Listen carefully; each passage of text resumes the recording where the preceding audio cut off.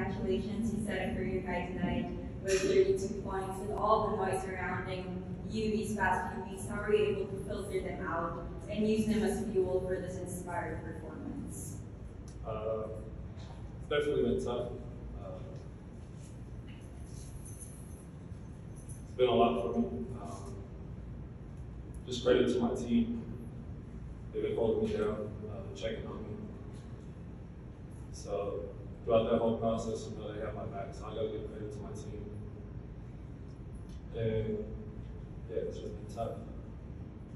And going through a lot, fighting through a lot. Hasn't been easy, you know. And just it's difficult to cancel out all the noise and go out there and perform and focus on the game. So I'm just happy I was able to, you know, do what I did tonight and move forward.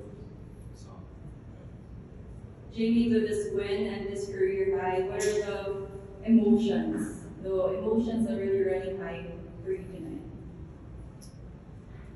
It's hard to put into words right now, you know.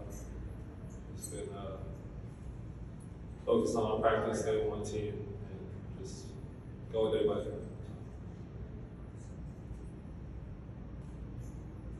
I think he's found like if I may say, Jamie, he's found a sanctuary in practice and games, and I think that's, and you know, he's back to his comfort zone with his teammates. So I think that's really the key issue for him, and it showed tonight in his game. He can put everything behind him and just move forward. So we're actually really proud of Jamie and what he did tonight, and how he did, and how he came back to practice and just kept letting his game to the top of him.